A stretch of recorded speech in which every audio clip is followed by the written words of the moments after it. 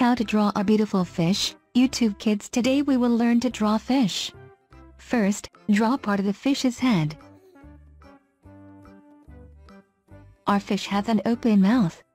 Draw an open mouth and draw lips. Now let's draw the eyes. The eye is open, and we draw it like this. Next, draw the body of the fish. Fish swim. The body of the fish is bent. Draw the tail of a fish. Draw the fin from above on the spine of the fish. And now let's draw the fins at the bottom. I like. There are several of them. I like. We draw fins near the head and on the abdomen near the tail.